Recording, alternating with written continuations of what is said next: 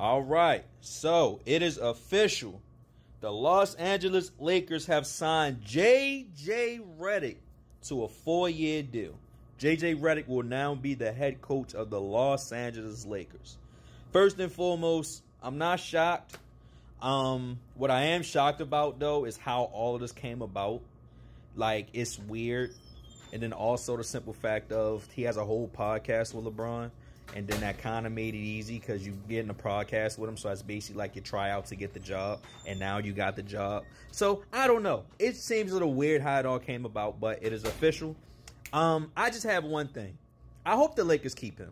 I hope this is not another Detroit Pistons situation. I hope this is not another one of those situations where these coaches get hired for a year and fire him. J.J. Redick knows what he's talking about. He's played in the league. He was a good player. He was a good player in the league. So hopefully he gets the actual time to actually put a team together. Hopefully he can pick his own staff.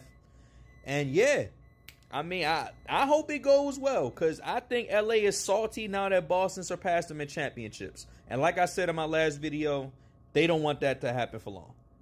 They want to win within the next 3 years. Also, with Boston starting 5 being together at least another year or two, Boston might win again next year. Who knows? But just saying, LA's going to have to make a move. So, it is official. Let me know what you guys think. Good move, bad move? Let me know.